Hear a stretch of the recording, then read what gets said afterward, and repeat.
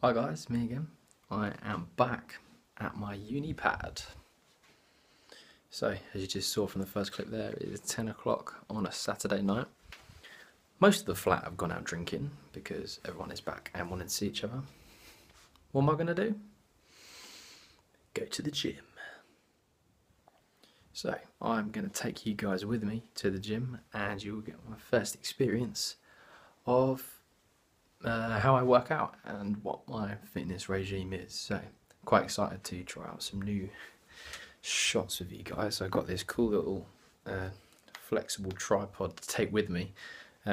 So let's see what happens and come along for a late night Saturday sesh. Hi guys, this is my first attempt at doing a commentary, so one of the videos, so bear with. So what you're seeing here first is I started off with some incline dumbbell press. This week has been a bit more of a high frequency week than I would normally do. I normally go a lot heavier than this for fewer reps, so this is why you're seeing a lower weight. But then it's not about the weight, it's about the contraction. I've only just come to realise that now because, you know, when you're young and you want to get in the gym and that, ego lift is something that normally takes over, which I see quite a lot now, but I'm learning slowly but surely that the contraction is more important than moving the weight. So yeah, moving on to next, you're going to see a cool little angle which I used with a little flexible tripod there. I attached it right onto the bar of the flat barbell bench press. Again, going a bit more higher frequency on this one, so hence the lower weight. I think watching these back I could probably do with slowing down the reps a little bit. It seems quite fast, but then again that might just be the angle that I've used. Moving on next, switch the angle out, so it's the same movement again, the flat barbell bench press. Look for about 12 to 15 reps, so it's pretty good pump coming out after these. See me repping that one out again, thinking it's a little bit slower, but still it's a really good workout actually.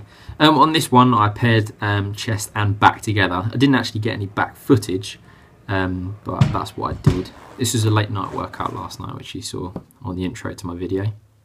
So next exercise I moved on to was a cable fly.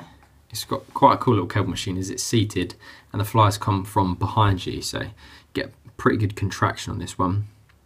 I'd say once again I probably need to slow this down, and looking from this clip my hair is getting rather thin on top which is not a very flattering angle for me, but hey ho, it's all hereditary, nothing I can do about that.